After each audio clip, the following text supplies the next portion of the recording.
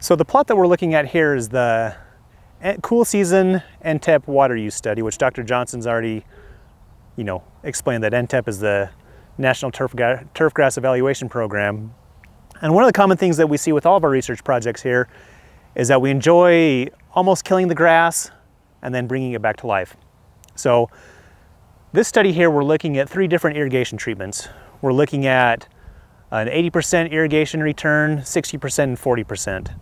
And what we're doing with this project is we're basically hand watering this entire thing.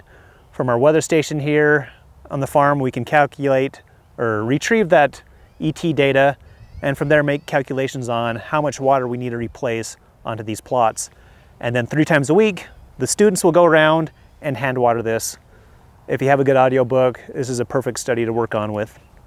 But usually June 1st is when we started treatments, and then this goes for 10 weeks, and then we start to return normal irrigation right around September.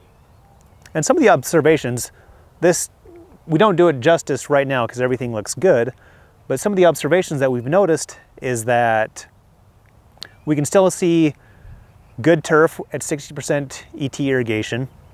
We're looking at mainly 2 different types of grass. We're looking at Kentucky Bluegrass and tall fescue. And the Kentucky Bluegrass is a little bit more sensitive to drought stress than the tall fescue is. So what we've observed is earlier on, the Kentucky Bluegrass will tend to go dormant quicker, where the tall fescue will kind of hang on to its turf quality a little bit longer. However, when we get into the recovery phase, the Kentucky Bluegrass will recover quite a bit faster than the tall fescue. So these tall fescue and Kentucky Bluegrass varieties, they're just standard varieties. Some of them are experimental varieties from different seed growers, and some are commercial varieties that you can find at Home Depot or any seed supplier. But yeah, studies like this are meant for the home lawn, your city parks or athletic fields. They're meant to be used and played on, stressed out.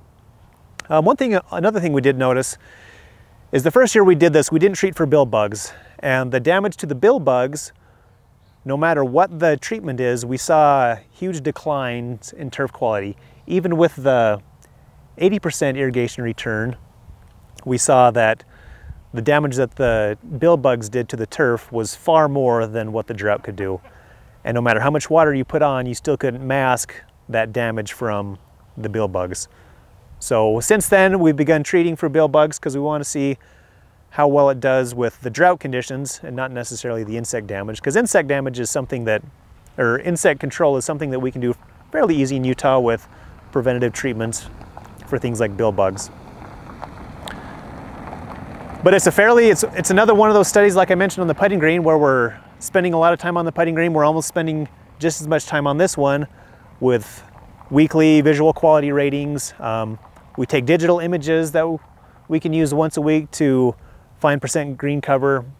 So this is a fairly busy plot in the summer. Right now we're moving sprinklers around to make way for future studies, but this is a fun plot to look at in the middle of July when we can see definite differences in the irrigation treatments.